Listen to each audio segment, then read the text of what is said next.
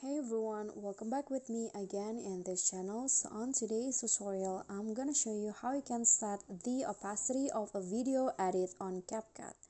So here I have two video, a main video and also an overlay video, but I want to make the main video as the background to be transparent, so I'm going to lower the opacity of the video. So here's what you need to do.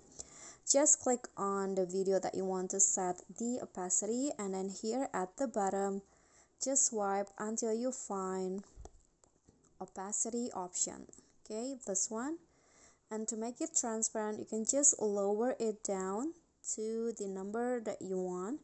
For example, I want to lower it to around 25, so it will go like this. Just click on the check icon and now you are done. So here is the final result. Okay guys, so that's all for me. Thank you so much for watching. Don't forget to like, comment, subscribe, and also click on thanks. I'll see you all on the next tutorial. Bye.